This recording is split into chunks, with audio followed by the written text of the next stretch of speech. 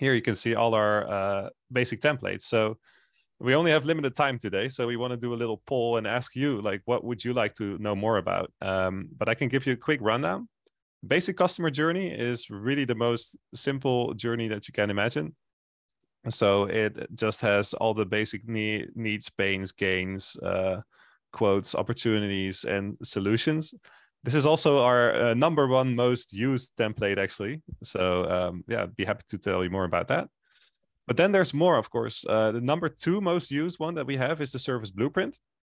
Service blueprinting is a tried and tested method, actually, to bridge the gap between service design or UX and the actual backend and the front end systems, supporting systems that you need to actually realize the vision that you have for your journeys. So that's also a very useful one.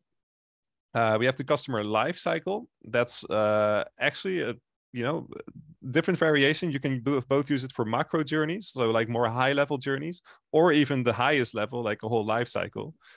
Then we have two variations of marketing funnels. So yeah, marketing funnels are actually kind of journeys with a little bit more focus on conversion metrics usually, and some specific phases that marketeers always use. But in essence, they're just journeys with those familiar terms.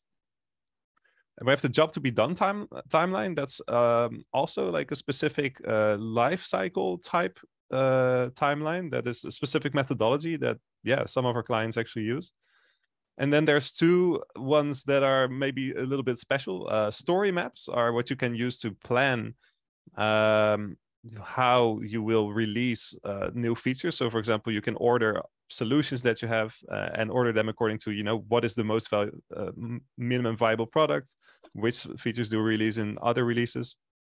And then we have a roadmap. So you can also make a journey and just plan it as a calendar, especially if you have, for example, marketing content or something. You can use that to actually plan, when do we release certain things, for example, or when will we release different solutions that we've identified in TheyDo.